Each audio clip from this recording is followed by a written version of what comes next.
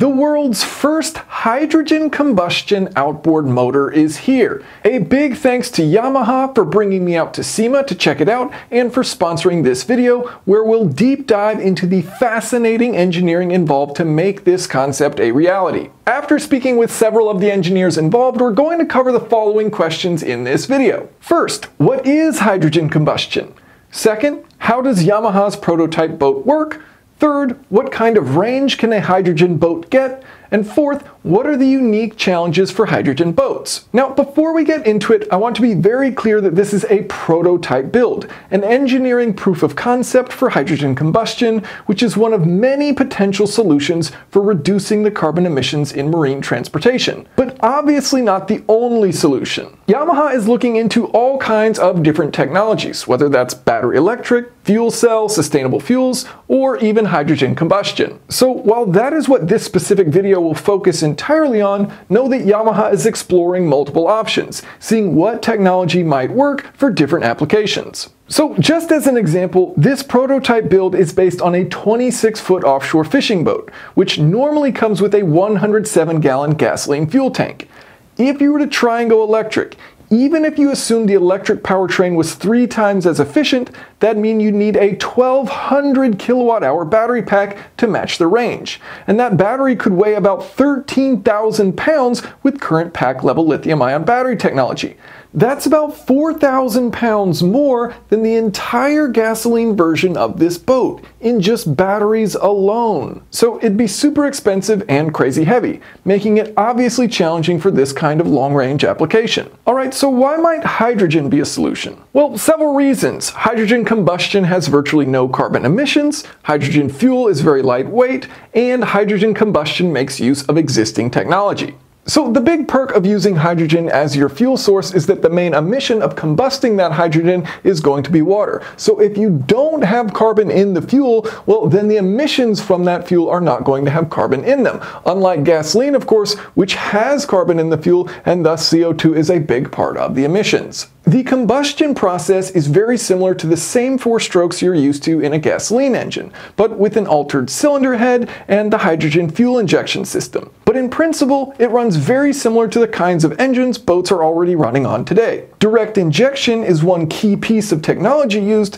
which plays an important role with hydrogen combustion. So with naturally aspirated combustion engines like the one that this boat is using direct injection is really important for hitting power targets. So why is that? Well, with port injection, you're going to have a lot of space that is just taken up by that hydrogen. So unlike gasoline, hydrogen takes up a ton of space at atmospheric pressures. So if you're dumping in that fuel in the port and then relying on this piston to pull in the air and fuel, well, hydrogen has about a 2.4 to 1 stoichiometric air-fuel ratio by volume, meaning once you pull in all that air, only about 70% of that space is actually going to be air, and about 30% of that space is the hydrogen fuel. So if you reduce the amount of air that you have within the cylinder, well, you're reducing the amount of oxygen that you can then use to react with that hydrogen and make more power. So you're instantly taking a big power hit because you're limited on how much air you can pull in within that cylinder because hydrogen takes up so much space. You also, of course, have the risk of backfire since you have hydrogen in that intake manifold. Now, with direct injection, you can pull in that 100% atmospheric air within that cylinder, and then you can use direct injection and pressurize and force in additional hydrogen within that chamber. So you can make significantly more power, especially in these naturally aspirated applications. And of course, because you're keeping that hydrogen within the cylinder, much lower risk of having backfire. Alright, so let's move on to the actual prototype build. In this case, Yamaha is the brains behind the combustion engine. Roush has engineered the fuel system, and Regulator has provided and adapted their 26-foot offshore hull to accommodate the hydrogen fuel tanks. So how does it all work?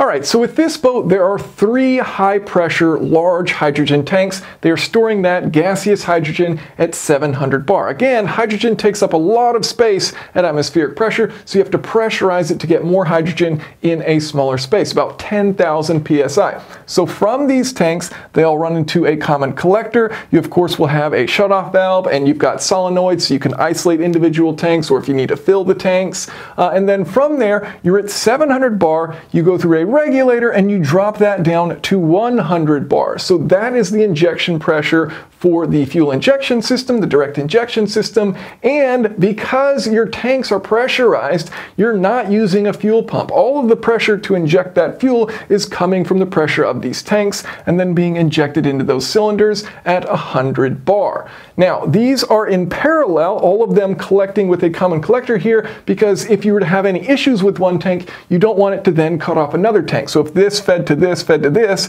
and you had a problem with one tank for some reason, well, you can still use these tanks, shut this one off, they all go to a common collector, and you can use all three tanks simultaneously to supply that fuel to the V8 engine in this case. A 5.6 liter V8 engine that this is based on, which the gasoline version is making about 450 horsepower. The challenge here, of course, is trying to match that performance while making minimal changes to the combustion design. So hydrogen is capable of making similar power, similar efficiency, but challenging to do that when you're starting with a gas engine and then trying to minimize what tweaks you need to make in order to make that whole system work. So of course, different cylinder head here, and of course that different fuel injection system. As for the hull, there are some serious modifications required in order to accommodate the hydrogen fuel tanks. Usually, you're reliant on the hull as well as the grid of stringers and bulkheads to make up the structural rigidity of the boat. In this case, because the stringers and bulkheads need to be adjusted to make room for the hydrogen tanks, the deck of the boat is now used as a more structural member to increase the rigidity to match the same requirements as the gasoline version of this boat.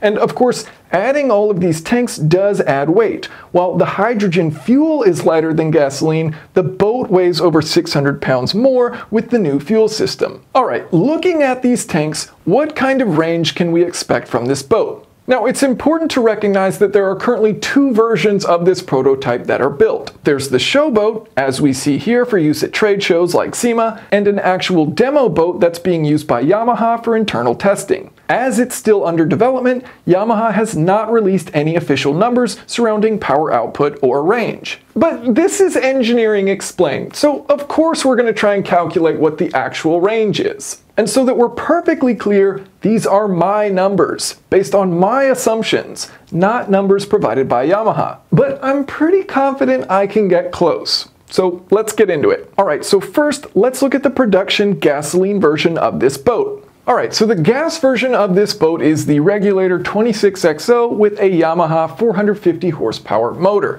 So this boat has a gasoline fuel tank of 107 gallons, and you can look at the fuel economy versus RPM curve and find this peak right here exists at about 4,000 RPM. This thing will get 1.94 miles per gallon. So multiply the number of gallons by your MPG, and we get a total range for the gas boat at about 207.6 miles. Alright, so now looking at the prototype, we need to figure out how much hydrogen we have stored between these three hydrogen tanks. Luckily, there's a label on the tanks, so we can look up the specs for this tank, which looks to be about 240 liters, and they store hydrogen at 700 bar or 10,000 psi.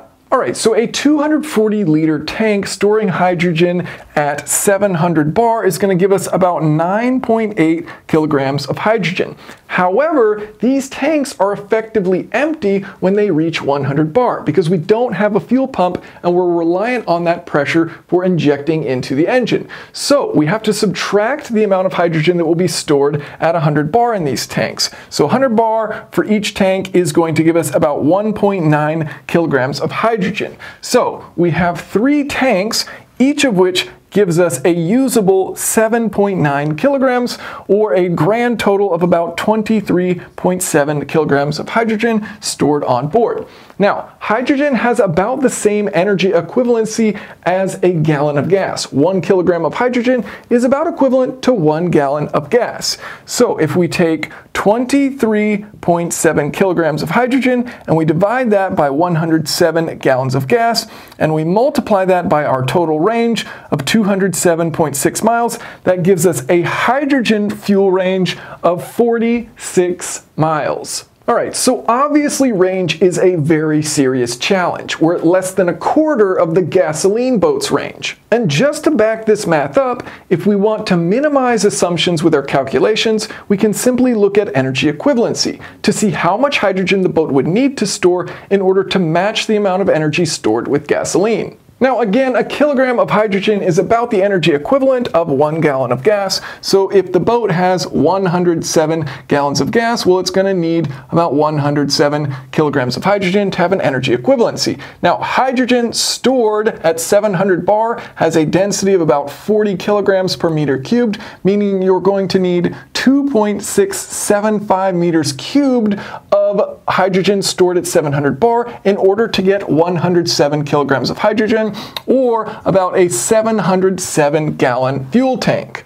Alright, so obviously that is a massive fuel tank, so how can we improve the range of this boat assuming it runs on hydrogen combustion? Okay, so the obvious answer is you use more tanks, right? Well, the challenge is you need a lot of tanks, over 13 tanks of what we see here on this boat in order to make the equivalent range of the gasoline version.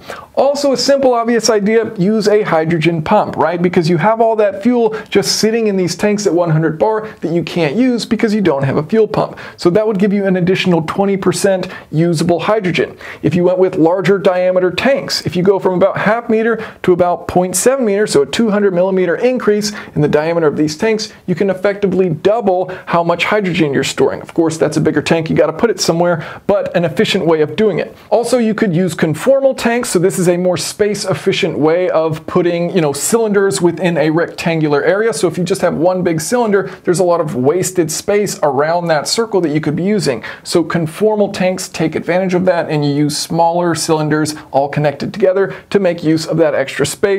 Again, giving you a benefit of about 25% increase in hydrogen. You could use higher pressure hydrogen. There are stationary storage tanks that are holding pressurized gaseous hydrogen at 950 bar. That gives you an increase of about 25%. And then there's also liquid hydrogen, which over this gaseous hydrogen at 700 bar, liquid hydrogen is going to allow you to store 75% more hydrogen within the same space. Now, there are a lot of practical reasons why liquid hydrogen isn't used, which I have other videos covering in more detail, but it all comes down to the fact that liquid hydrogen needs to be stored at minus 253 degrees Celsius, which alone is difficult, but also means that hydrogen will eventually have to be vented out of the vehicle, wasted entirely if you don't use it, because it starts to boil and the tank pressure rises rapidly. Ultimately, one of the biggest challenges with hydrogen is where do you put it, because despite the fuel not weighing much, it takes up a lot of space. That means anywhere you store these hydrogen tanks, well, you're actually taking away from potential storage space from the boat, reducing cargo space and practicality. But the challenges don't end there. There's actually some really interesting engineering required, so I want to dive a little deeper into the tanks, as well as discussing hydrogen leaks. Something I did not know about these hydrogen tanks is that they actually expand a significant amount as you pressurize them with that hydrogen. They can grow as much as about 50 millimeters, we're talking about a 2-meter tank in length, and they can grow about 30 millimeters in diameter. So this is a significant increase in the size of that tank, which you of course have to accommodate for. So one of the ways is you're only going to fix it for the mounting on one side, allow that tank to grow in the lengthwise direction here, and then have a collar that holds it in place that tank can then slide within the collar. Also, they don't want this to be a stressed member of the boat. So these collars are going to be able to pivot so that you're not stressing this tank itself. Another really interesting challenge is that hydrogen is a very small molecule and it doesn't like being stored. So these hydrogen tanks have permeation standards that they have to meet, ensuring a minimal amount of hydrogen escapes. But the fact remains that some hydrogen will escape. Now, these permeation rates are really low, so from a range standpoint, it's really not something you need to think about. but you don't want hydrogen accumulating within the hull of the boat. Hydrogen, of course, is flammable. So as you have this hydrogen permeate out of these tanks, you want to make sure that you have proper ventilation to get rid of that and let it escape. So for example, within this boat, there are sensors that detect the hydrogen percentage within the air within that hull. And so they will warn the driver when hydrogen gets to about 1%, and they will shut down the boat if hydrogen gets to about 2%. Now, this is below when hydrogen is flammable, so you don't have to worry about it yet at these percentages, but you of course need to be aware of these problems if you do have a hydrogen leak somewhere. Now, you have ventilation within this hull in order to purge. So on startup, for example, it can purge the entire air within that hull in a matter of seconds. So you purge out all that air, then you start up the engine, so you don't have to worry about hydrogen accumulation within that hull on startup and causing any scene. So overall, it's a fascinating project that Yamaha is working on, and it'll be interesting to see the results of their testing as the prototype is further developed. A big thanks to Yamaha for having me out to SEMA and for sponsoring this video. If you all have any questions or comments, feel free to leave them below. Thanks for watching.